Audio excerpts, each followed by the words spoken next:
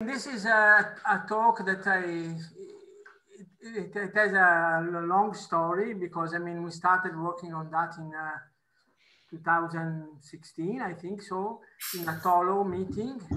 Then we made the first presentation at TACOR, but then in the end, I mean we went on working on distance. So I mean in the end, the very final version of the paper only appeared this year at the beginning of 2021 in Indagaciones Matematiche.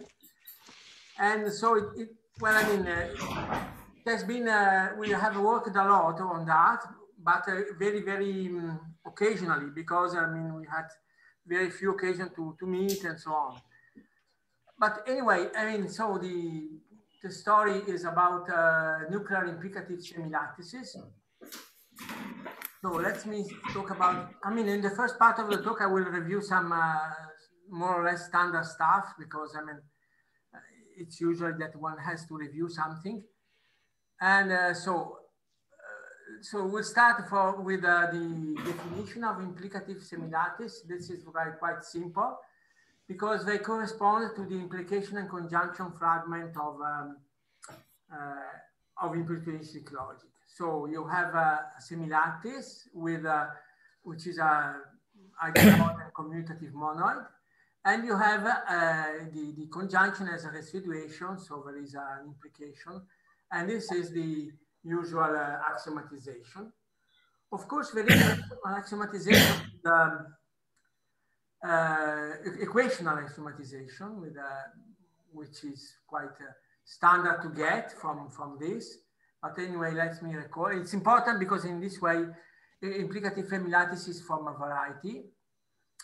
And so, and here you have the equations. I mean, these are idempotency, commutativity, associativity, unit element, and then the condition corresponding to the adjointness, the fact that the implication is a right adjoint to conjunction.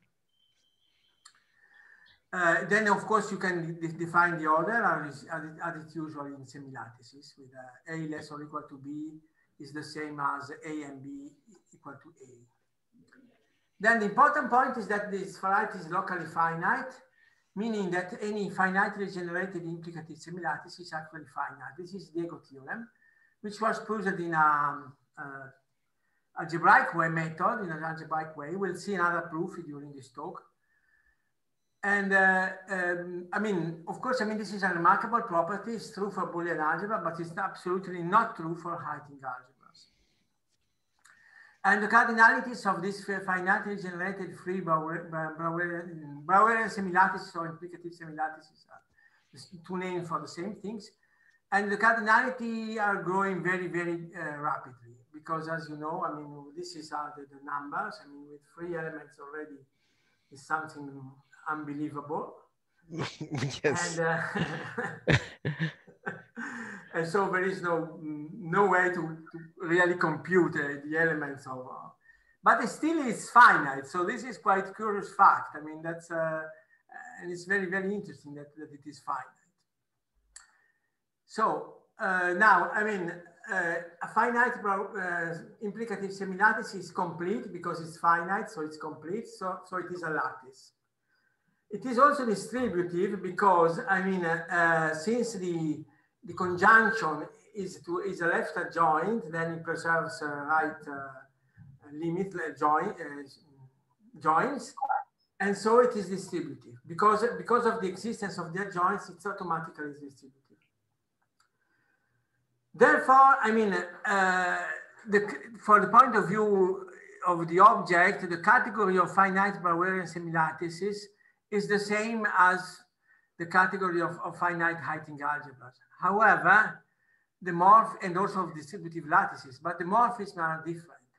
And it's important to realize this. I mean, for a certain point, it will be important to realize this.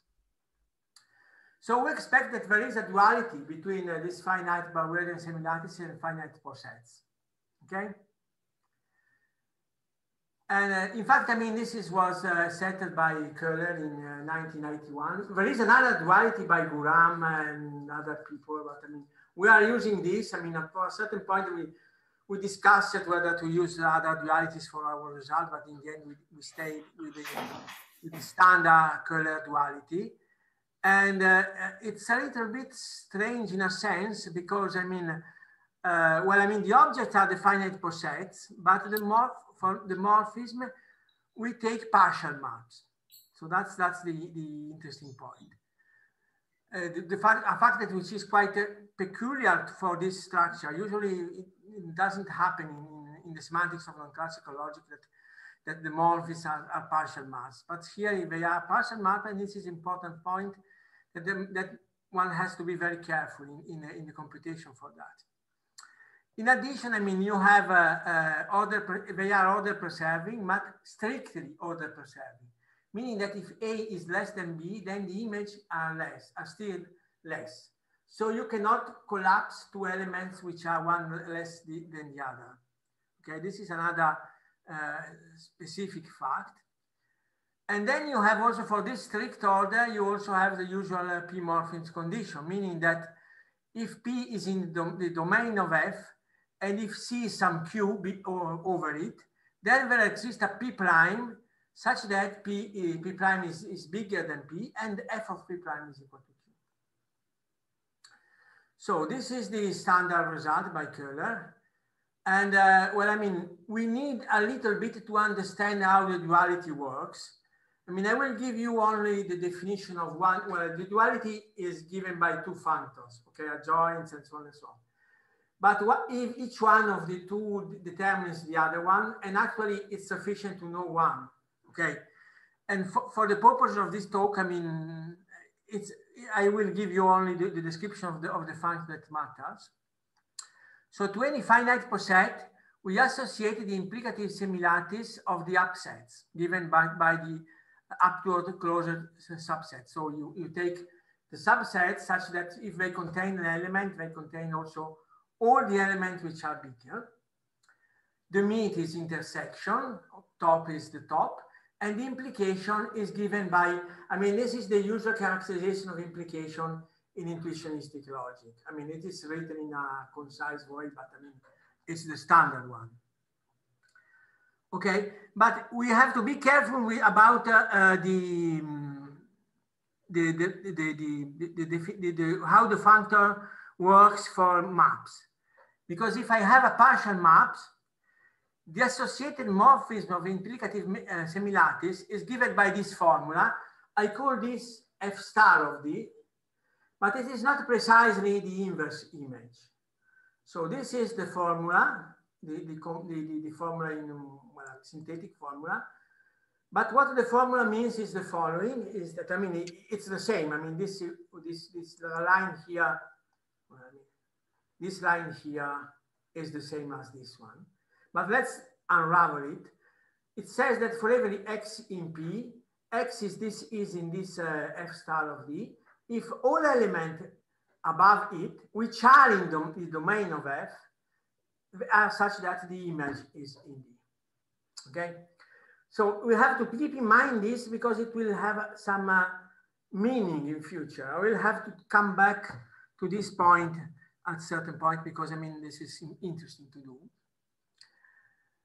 And now, I mean, this can be checked that the quotient of the implicative semilattices correspond to total and injective morphism, and embedding correspond to surjective morphism, which may mean not total. Okay, so this is interesting. I mean, the embeddings correspond to surjective morphism as expected, but they surjective, possibly not total morphism. Okay, so all this is quite, in a sense, standard background. I think that everybody in the audience knows this because of. Then let's start considering nuclear implicative semilattices. So what is a nucleus? It can be defined for semilattice, just for semilattices. There is no need for implication to give the definition. And it's a unary operation which satisfies the following condition. So every element is less than J of this element. J is idempotent and commutes with conjunction. a nuclear implicative semilattice is an implicative semilattice which has this operation. Okay, so the aim of this talk is to prove the Diego theorem for this enrichment of implicative semilattice, where you have this operator here. As you know, it is a little bit strange because from a certain point of view, he has some properties of the box, because I mean, this is a property of a model operator of box-like, but this will resembles more the operator that a possibility operator should have, okay?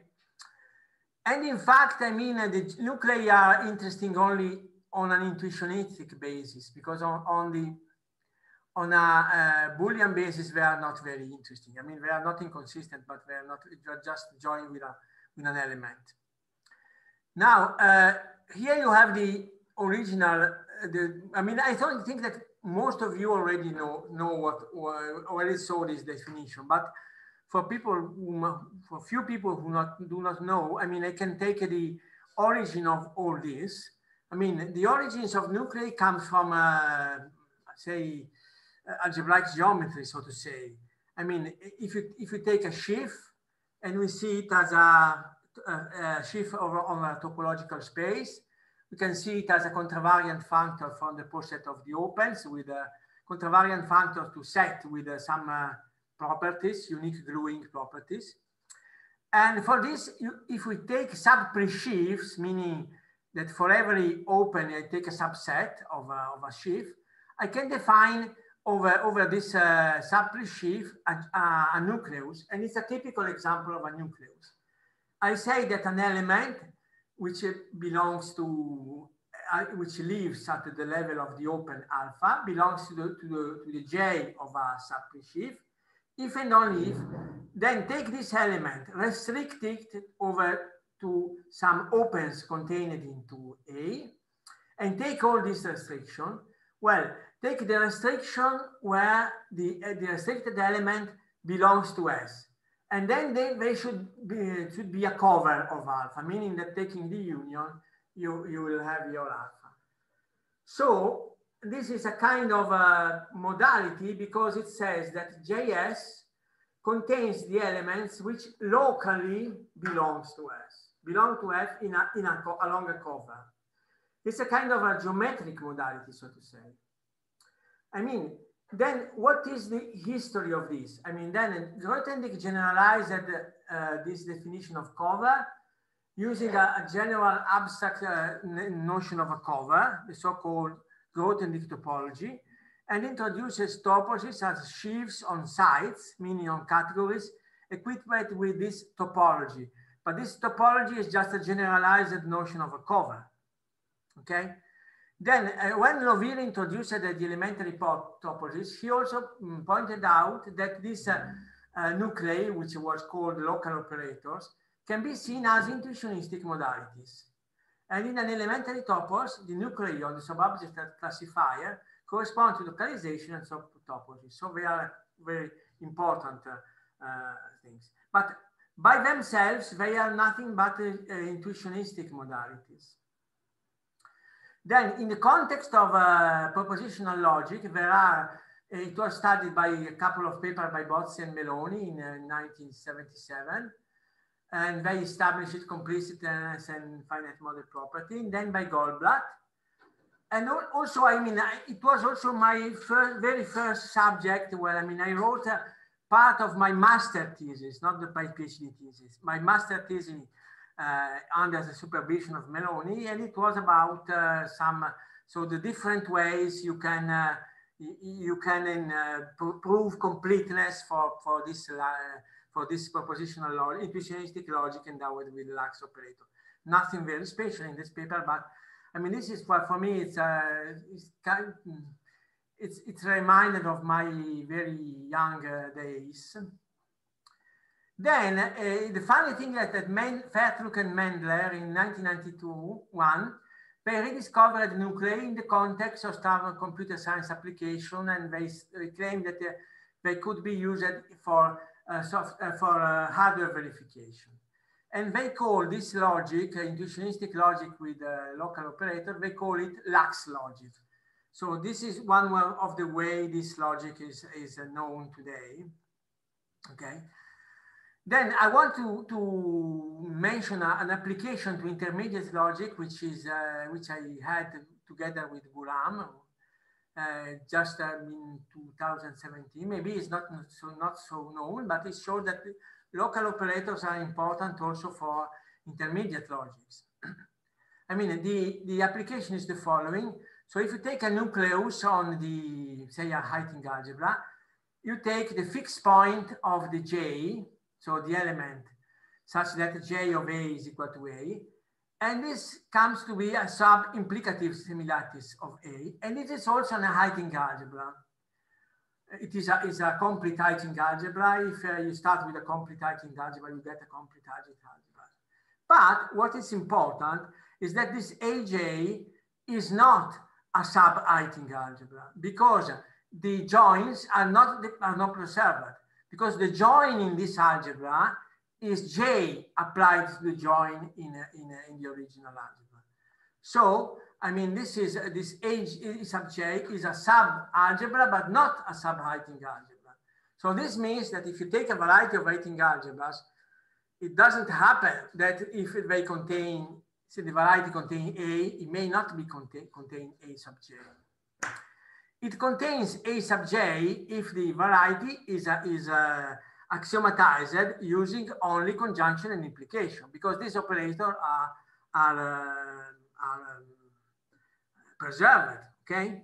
And this trivial observation can be in fact inverted, because I mean, if we call a variety of Heyting algebra nuclear, if for every algebra you have that if A in the variety, then this AJ is also in the variety. Then, I mean, this is the theorem, is that a nuclear variety are exactly subframe varieties. So subframe varieties can be defined in many ways. One of the ways to define it is that they are preserved under localizations. So this shows you that, I mean, this study of the J operator can be meaningful also for non-classical logic, apart from the fact that it has geometric interpretation, but it is useful also in this context. May I ask at this point, is it the same as axiomatizable by implicative axioms only? Is it the same? Yes, I think so, yes. Mm-hmm. Yes, because I mean, you can yeah. But anyway, I mean, you can unravel the axiom and eliminate the conjunction. Yes. Mm-hmm. Thank you. Then, I mean, this is a kind of example of a nuclei which you can build by syntactic definition. It's a catalog. I mean, in the theory of locale, you can show that all nuclei can be obtained as combination of these. You have the look, well, this is the most trivial one. If you fix an element, it take A or X, and this is a nucleus. You can take A implies X, also fixing A. Or this is more interesting, maybe X implies A is also a nucleus if you fix A by the properties of implication in intuitionistic logic. May I ask a possibly simple question? The definition of a nuclei resembles very much the definition of a closure operator. Can you clarify the relationship between these two notions? No, I mean, it's not the same, because I mean, if you see, I mean, it preserves the conjunction. So it looks like an interior from this point of view. So it's a mix, it's something hybrid. You cannot look at it from the point of view of topology, unless you consider the notion of a cover. That's the right way to understand this. But it's if you consider it from the point of view of modal logic, it's something very hybrid. You see, it commutes with conjunctions. Yes, the first two properties resemble diamond, while the last resembles box. Yes, this is why it's strange. But that's what happens in the lax logic. Yeah. But it makes sense over an intuitionistic basis. Over a classical basis, it's a little bit trivial. It's not so interesting. Okay, thank you. Okay. But yes, I mean, the first time you see such things, you try always to make a connection with other things, but you have to consider that this is a standalone operator. I mean, it has to be interpreted by itself. Now, I mean, this is the first theorem. I mean, I think that it was proved already in the very old paper by Bozzi and Meloni. There was this result, I think in the very first one. I mean, so meaning that the variety of nuclear implicative semilattices is finitely approximable. So it's generated by its finite members, okay? So if you look at our paper in Indagaciones, there is a quite quick way to prove this, because you take an algebra which where a term and an algebra which does which falsify the equation that the term is different than one. You take a finite subalgebra, including the interpretation of all subterms, and you can manage to make it an implicative semilattice nuclear by preserving all the operations which are which correspond to subterms. I mean, that's more or less the strategy. You have a similar strategy to prove a finite model property for intuitionistic logic, and you can use the same strategy here too. I mean, or I think that Bozzi and Meloni used filtration. So I mean, you can use many different things. I mean. But am I understanding it correctly that this is a consequence of local finiteness, of course? Yes, of course. But local finiteness is stronger, much stronger than yes, this. Of course. But now what we want to prove is to prove local finiteness. Then this is also a consequence. But one way to prove that it is locally finite is to rely on finite duality. So you have to prove this first. I mean, okay. And because I mean, and use the fact that finite models are sufficient to generate the whole variety. This is a fact that it is used in the proof of local finiteness. I mean, this is the point. I mean, yeah. Okay, so and another important thing is that how to extend the finite duality. Okay, of course, I mean, we don't know at this moment that finitely generated nuclear semilattices are all finite. We don't know now. We'll prove it. And so, but we use as a technical tool the finite duality. Okay, but at the moment we only know that the finite model and finite algebras generate the whole variety. This is the only thing that we know at the moment. So let's try to extend the finite duality. So what is a finite nuclear implicative semilattice is isomorphic to a semilattice of this form. You take the upset of a poset and you take a finite subframe, okay, not a generated subframe, a subset, so to say. It's a subframe, not a subset. And the operator J is given in the following way. I mean, this is the, as usual, this is the formula, the synthetic formula. And this is what it means. It means that X is in J of D, if and only if every point below it, which is in S, is in D. So this is a picture that I have. Well, I'm not very good in writing down pictures. I wrote by hand, but I mean, this gives you the idea. If you consider the red point as the subframe, and you take an upset D, and you say that X is in JD if all red points which are above X are in D. Okay, so this is somewhat reminiscent of the notion of a cover, so to say, because you may see that the red points are a kind of cover of X. Okay, of course you can give also different semantics for this J. You can take a Grothendieck covering as semantics. This is what I did in my master thesis in 1982. You can introduce a relation in a model style, whatever. But here, I mean, I think that this is the most simple way to get the semantics, and you have a duality theorem for finite frames. And so this is the one which is the more manageable, the most manageable one. I don't think that it is the most meaningful one, but you see, it's like in the case of topology. I mean, you can use topological space to make the semantics of S4, But then Kripke frames are more simple. When you have to build the universal model, you will basically use Kripke frames, not the topology, because I mean they are more simple semantics. And although I mean it is less informative maybe, but for the purposes of propositional logic, this is sufficient. Okay. Now we call this an S poset. And now again, we want to extend this to a full finite duality. And so we want to consider so what are the maps between two upsets endowed with a J, okay? And so we extend the Köhler duality. So you have this partial map and they have to satisfy two conditions. You make kind of, this is correspondence theory, so to say. You make kind of simple computation and you will get the following two conditions. Sorry, in the term S poset, the letter S is not the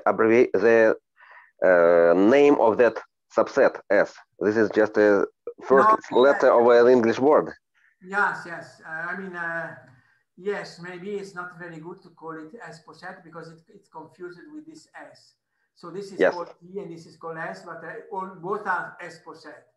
I mean, yes, you're right. I mean, maybe better could be built to a calligraphic S, so to say. But okay, I mean, we get it. I mean, this is the full term. An S poset is a poset endowed with a subset. A subset poset. Yes, a subset, not an upset, a subset. Okay. Now. So this can be turned into a nuclear semilattice using J related to S. And this one also can be turned into a nuclear semilattice using the S given by this T. And they want to know what happens that this map, the dual of this map, which is a Köhler morphism, when a Köhler morphism is such that its dual is also preserving the J. This is the point. And this is done by if and only if it satisfies the following two conditions. The first thing is that, I mean, if you take the inverse image of this, it should be equal to the intersection of the inverse image of this, should be equal to the intersection of S with the domain of the function. And you have a second condition, and it says the following. If I take something in S, this S may not be in the domain, but if it says some points in the domain which might not be in S, then there should be something which has the same image as D, and the path, say, from S to D prime should intersect some point which is in S and in D. So this is the picture. So you have, I mean, this shadow line is the domain of S. Then we start with an S, well, which is a red point. So it's a selected point. It's C, some point which may not be selected, but which is in the image. If S is not in the image, then there should be another point which goes to the same point by applying F. And along this path here, you should intersect a point which is both red, meaning in the selected subframe, and in the domain of F. Okay? If you see in this way, it's not that bad condition, so to say. Okay? Now you have this theorem, which says that the category of finite nuclear implicative semilattices is dual to the category of finite S poset and S morphism. Okay. Now I want to use this finite duality to prove the extension of Diego theorem by using a universal model construction. Now, what is the universal model construction? Well, I think that here in the audience there are people that worked on universal model since a long time. I mean, I think that Valentin, maybe you were the first one who introduced universal models. I know that you had a paper in Nuclei in 70s? Well, the first person was Leo Isakia, of course. Leo Isakia, okay. Yes, yes. But I mean, there were people in the East Europe that worked on that. And later on, also some people in my country, Fabio Bellissima in the 80s worked on that, but just about 10 years later on. Okay, so we want to get the same construction here. Now, what I want to, my approach to the universal model, I mean, it will be a bit peculiar because I want to introduce my view of this. This comes from a paper of mine in 92, I think. It was published in the proceedings of a logic colloquium, although I didn't speak in that logic colloquium about that. So I think that I never gave a talk on that, probably. And I mean, it's a kind of an abstract way to introduce a universal model. And I think I use some hypotheses. I mean, all these hypotheses are strictly not needed, but they are needed if you want to get some good properties of the universal model, okay? So let's forget about the moment, I mean, up to a certain point about implicative semilattices, but you take a variety over a finite signature, which is finitely approximable, meaning that it's generated by finite member. It has a reduct to implicative semilattices, but you can have many other operators.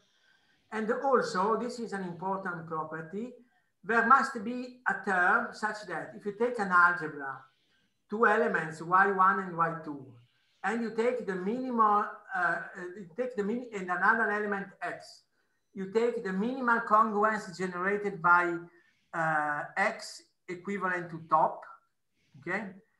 Then y1 and y2 are in this minimal congruence if and only if these terms interpreted in the algebra over x is less or equal than the Bain implication. Okay, so I mean, this is not true for K, but it's true for K4, for S4, for our local nuclear semilattices, nuclear implicative semilattices, and so on and so on, okay? So with these properties, the construction works and has the expected properties. With less properties, it works. I mean, basically, whenever you have this, only this hypothesis, you can manage to build the universe, to build a universal model. But I mean, it won't have the good properties that you want to have. So you take a finite set and you take the finitely generated free algebra over this set. Okay. Now, our ultimate game will be we wanted to discover when this is finite, to have a sufficient criterion for this to be finite. Okay. Now, I will call take a finite. I call a finite model a morphism from this algebra. G is a finite set of free generators from the free generators over G and a finite algebra. Okay, this I call a model. I mean, it's the same as a model. I mean, in the algebraic semantics, but the algebraic semantics, since this is finite, this algebra here is finite. I mean, they are frames in the standard sense. So then I will call the model irreducible if alpha is surjective. Okay. Now there is another characterization, because you see, surjective is a fact that, in strictly speaking, in a purely categorical word, doesn't make anything, because surjective means something about the elements. So if you don't have elements in a categorical setting, you don't know what it means. So there are many different ways. One of the possible way of saying, and they are not all equivalent. One of the possible way to say that a map is surjective, you can say that it cannot be factored, meaning that, so in this case, this is irreducible if and only if, whenever you take a factorization like that, if this is a monomorphism, then this is an isomorphism, okay? In this context, it is completely equivalent, but this notion is a categorical notion, so it can be dualized. That's important. Well, I want to say, I mean, in the end, I mean, the construction that I'm presenting here is equivalent to the one that we have in our paper in Indagaciones. But I will present in a different way, but it's completely equivalent. But in the end, it must be equivalent because it's identified up to isomorphism, so cannot be different. But the way I want to get it, it's a little bit different. Then, so to keep in mind this, okay? Then I will consider the category of irreducible finite models. The morphisms are commutative triangles where the arrows, the object are these irreducible models, and the morphisms are the triangles, okay? The map that makes this commute, okay? Then you have a forgetful functor, which associated to this object here, it associates the codomain to this map, the map itself, okay? And then, I mean, you can make the inverse. This is a diagram in the categorical sense, and you can take the limit over this functor, okay? And I will call universal model this limit, okay? Or for this finite set of generators. I mean, we'll see that it's exactly the same as the usual one. But I mean, it's more important for us is that this is an embedding, okay? This is quite obvious because, I mean, we have finite model property. With the other properties, meaning these other properties here, you can prove more. And this is in my paper. You can prove that existing joins and means are preserved. And also, I mean, since this is a finite limit, I mean, in terms of frames, there is an inductive limit of finite frame. So this is also, well, I mean, the power set of the upsets of a set of points, so to say.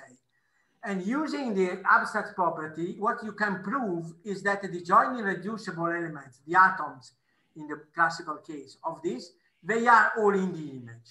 I mean, for this, you need these properties because, I mean, for K, it's not true that if you do this construction, that all points are in the limits.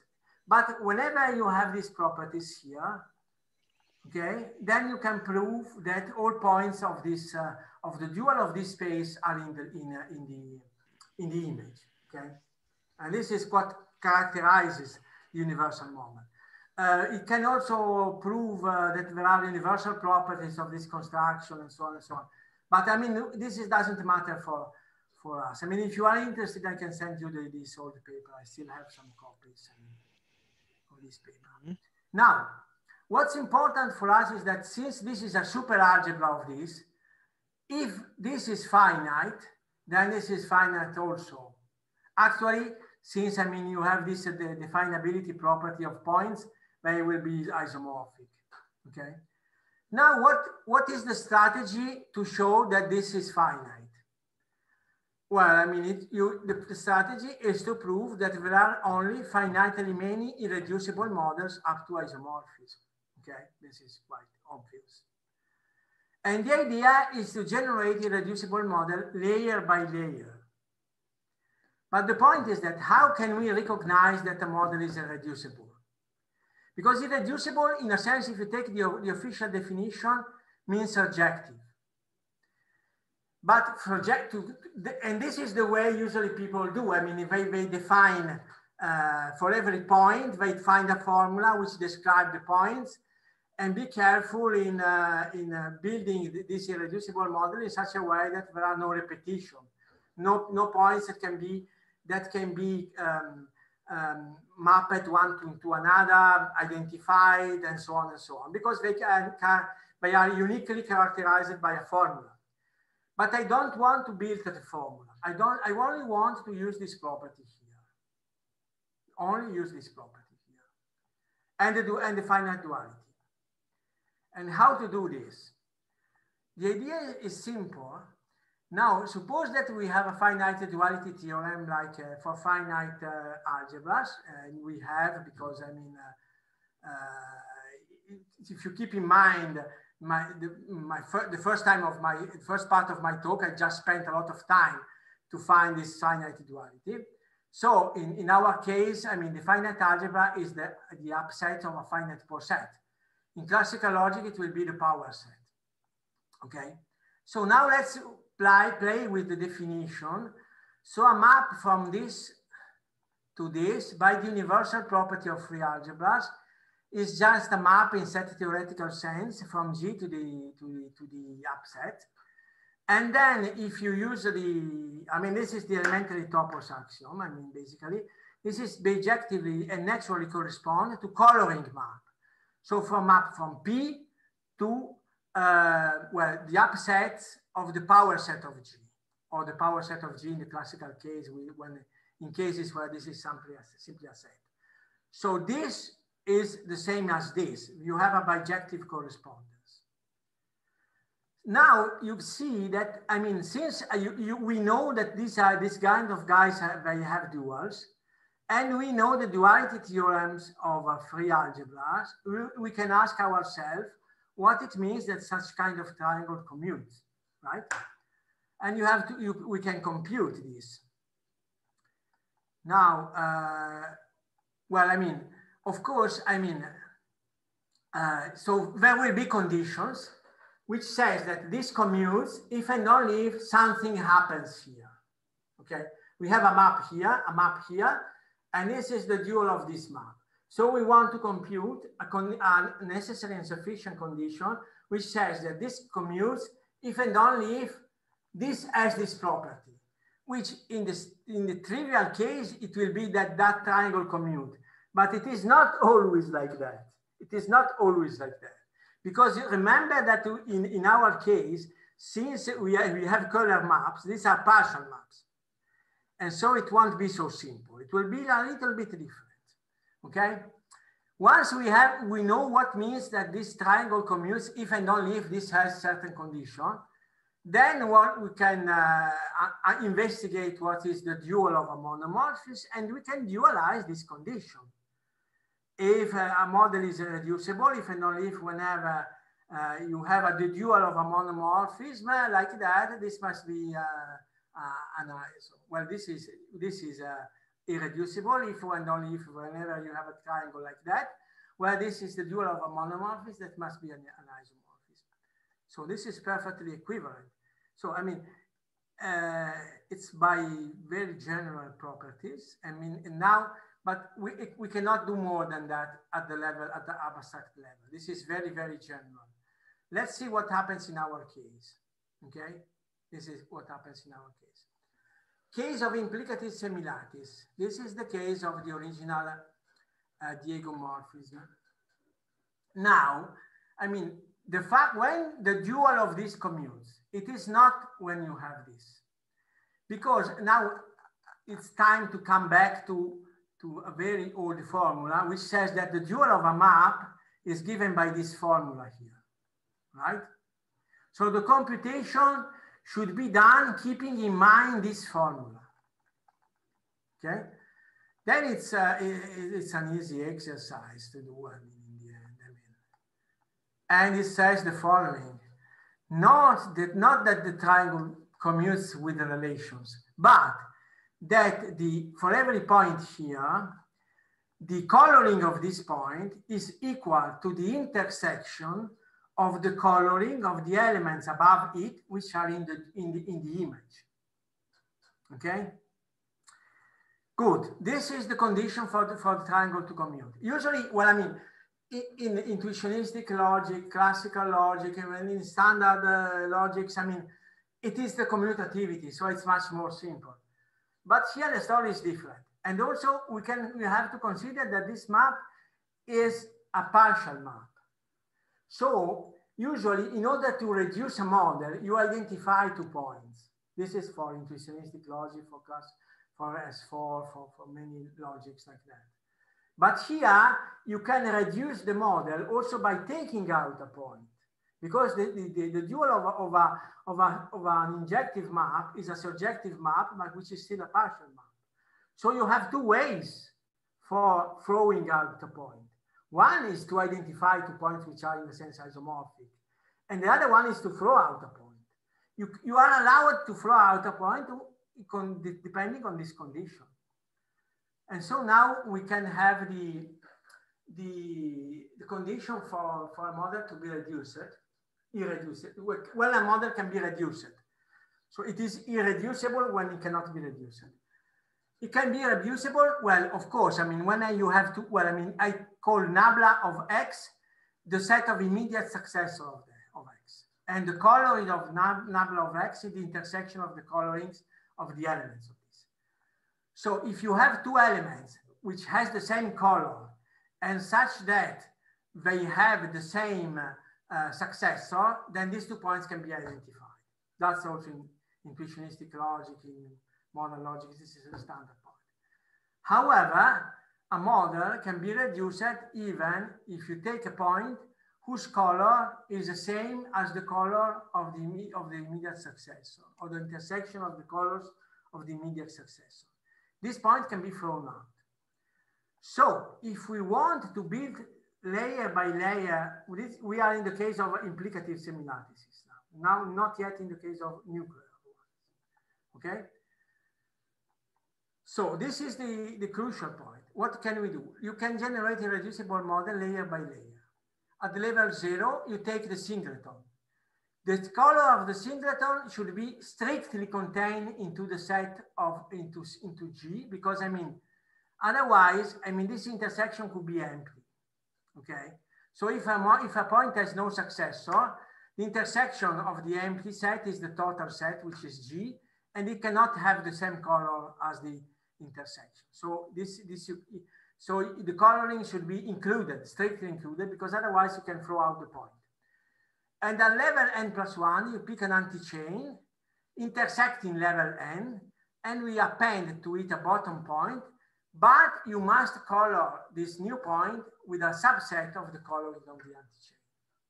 Now it's evident that since every time you add a point, you decrease the coloring, this cannot go on forever. And this is actually, you will step how many points you are in G, how many levels you are in G. That's it. So it's evident, this proves Diego theorem. This is another proof of Diego theorem. But now we want to get the same for nuclear implicative semilattices. And now, well, I mean, remember the definition of morphism. How? Yes. I mean, the definition of morphism was given by this picture, this ugly, handy, written by hand picture. I mean, let's see this. Where is it? Yes, it's here.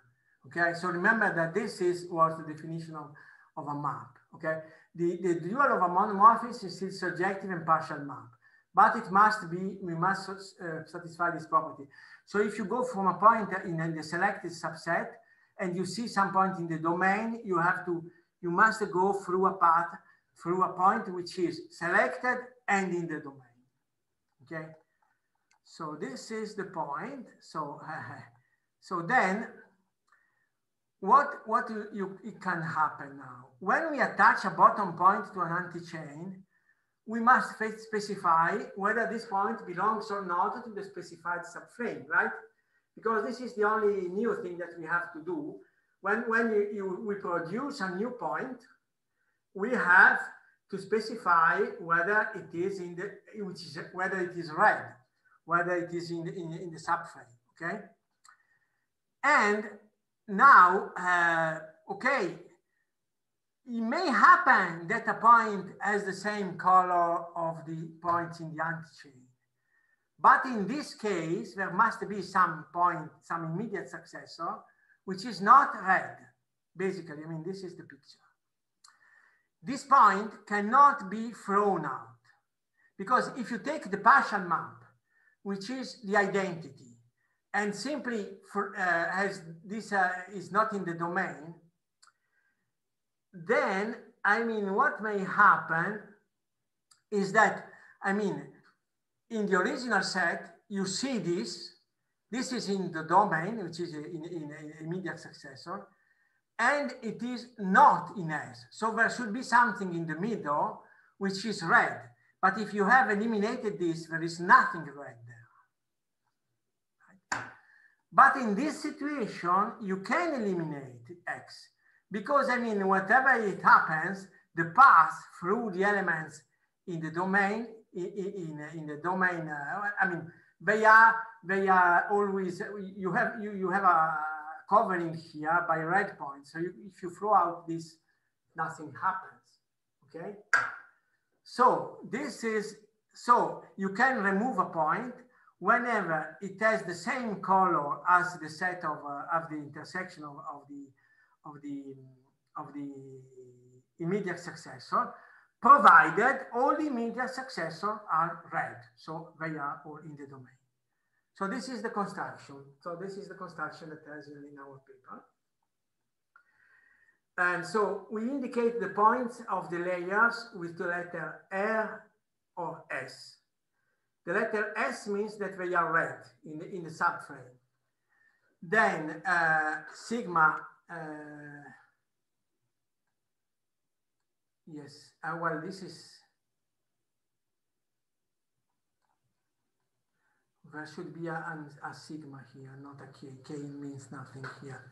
This is a, well, I mean, I have seen the slides many times, but some misprints still there. So you have the letter which indicate R or S, which indicates whether they are red or not.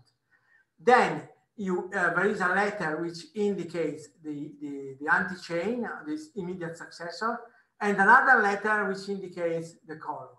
Okay, alpha is the immediate successor. Then level 0, we have it's like in color, but the points may be red or not, but for the same rest they are the same. Level n+1, then you can take R with we take an anti-chain which intersects level n, and you take attach to a new point, and you take a color which is strictly contained in the color of the intersection of the colors of the elements of alpha, and this is okay. But in addition, you can also have points whose color is the same as the color of the element in an intersection of the color of the immediate successor. But in that case, the anti-chain should not be all made by red point. There should be some R there, okay? Then, I mean, then the guess, the point is to prove that this is finite. This is not completely obvious. There is an argument in the paper. It's a half page. It's not so, well, I mean, it's not trivial, but it's not so difficult. But I mean, the construction halts after finitely many steps, but I mean, the number of steps where it halts is much, it's not just the cardinality of the set of colors, because with the cardinality with 2 phase generators, you stop after 17 levels. So it has nothing to do with well, it has not a very simple relationship to the cardinality of the generators. I mean, the intuition is that whenever you make these dangerous points which repeats the coloring, I mean, there should be a witness point above them, which is built according to the color decreasing policies, because it is not in S. This is the idea why the construction stops. And so making some mutual recursion on the R and the S, you will prove that the construction finishes. Okay? These are the full details in our paper. I want to say that in the paper, I mean, irreducible models, they are defined, they are characterizing using partitions. I mean, correct partition, which is much more familiar stuff. But I mean, the characterization and the final construction that I gave in my talk are exactly the same. I mean, they are completely equivalent, but they are obtained in a slightly different way. Okay, so that's it. Let me thank you. Okay, thank you very much. Thank you very much. So there might be questions. think there should be. How many subvarieties do you have? Well, I don't know. I mean, we have some kinds, a couple of examples in our paper. So, for instance, I mean, one example is even a ground axiom, an interesting ground axiom, is to add to inhibit to have a zero element and to inhibit a zero to be a cover of nothing except of zero, for instance. I mean, I don't think that they have been studied very carefully. Of course, I mean, even for conjunction and implication, you have uncountably many. So I said, well, of course, so it will be the same here. But I mean, I don't think that there is an extensive study of these varieties here. Okay, thank you.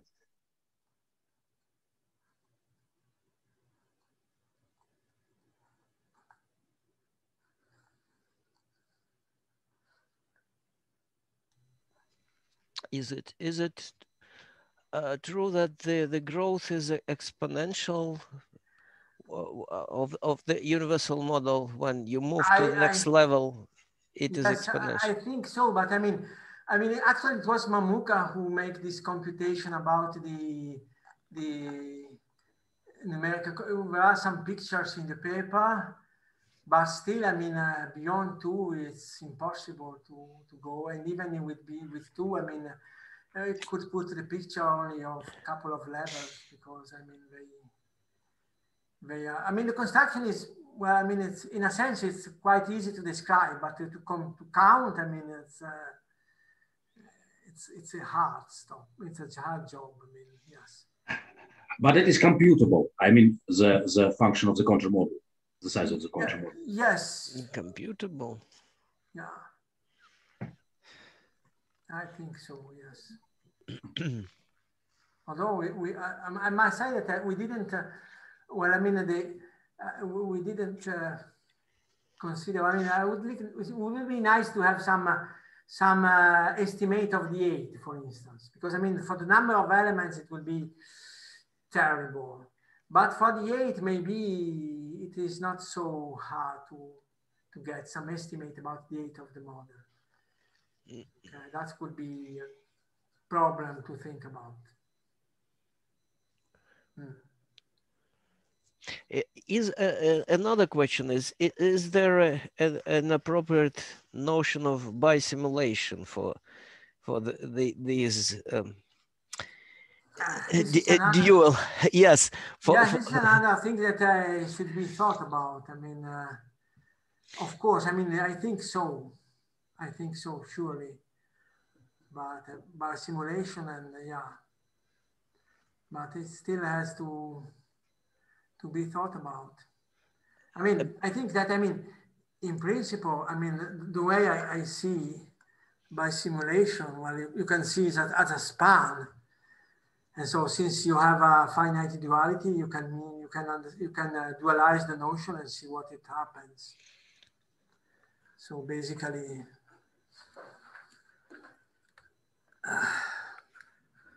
so one way to see this, I mean, you have 2 frames here, could be P and S, and you have Q and T.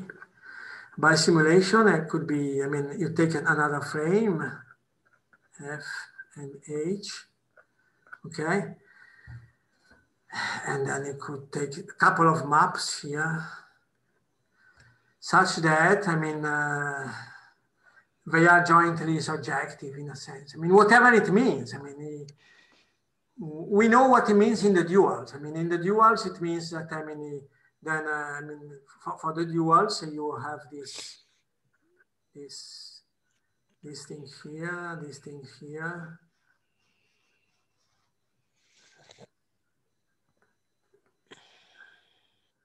Okay, yeah. And then you can have a dual 2 maps here, which are jointly monic. And then if you have a duality, and so And so you can make some kind of exercise about unraveling a correspondence theory to see what it means, I mean, and get the definition, I think.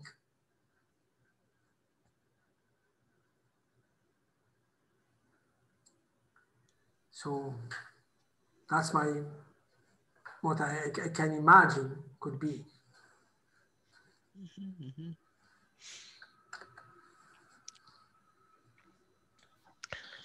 Okay, thank you. Yes, please. This is maybe a bit more technical question. Do you have a DPC here, equation of definable principal congruences? I didn't understand because I mean. Do we have equation of definable principal congruences? Yes, I mean the congruences are the same as in the intuitionistic logic. Yes, I mean they satisfy this property here, which is among the properties that I put for the general theory of these universal models here. One of the properties implies the ADPC.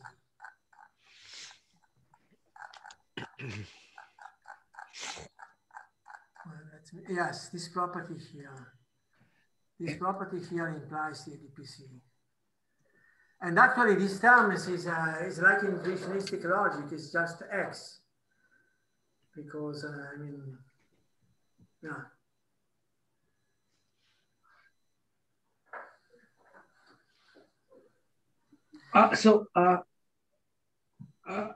Yes, I see. Maybe it's not.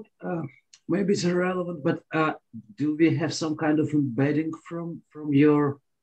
Can we consider the equational theory here as a fragment of something more familiar, like S4, for example? I don't think so. I mean, but I know that there is a paper by Wesley and Guram that made a kind of hierarchy of intuitionistic model logic using both this nuclei and modality, S4 modalities. I mean, Guram, can you say something maybe about your paper? Yeah, actually, you know, already Fairtloff and Mendler have a translation into some kind of S4, but with two modalities. So it's two S4 modalities, one contained in the other. And then they do some Gödel type of translation into it. So some translations exist, yes. And they are full and faithful, you know. Yes. And in fact, that's how Fairtloff and Mendler developed their semantics, you know, which is slightly different from ours, you know. Mm-hmm. I remember that I had also, you know, I mean, at the time of my master thesis, I had a paper with Giancarlo, which was published only in Italian, however, which had this local operator over a classical basis. And yes, and it was something like that. I mean, but the paper was published only in Italian and in about, well, I mean, 82 or 83. Well, I mean, with these very early papers, we didn't care so much about publishing. So I don't even remember exactly what was there. And another thing I would like to add is that this is also closely related to Dragalian semantics, you know, because yes, in a way you can cast the whole Dragalian semantics in the language of nuclei. You know, so there are very close connections, you know. And you can do some translations, you know, that yes, you have a paper at AML, it seems to me, about that. Yeah. Thank you. Yes, I remember that very well when he introduced that when teaching his course in intuitionism. He called it hiding algebras with completion, because this small operator it's like completion, sort of. Yes, in my opinion, he was slightly ahead of time, because at the time, you know, it didn't have sufficient impact, I think. But from today's point of view, his semantics unifies all the existing semantics. You know? Yes. That's true. Okay, more questions, please, if anyone.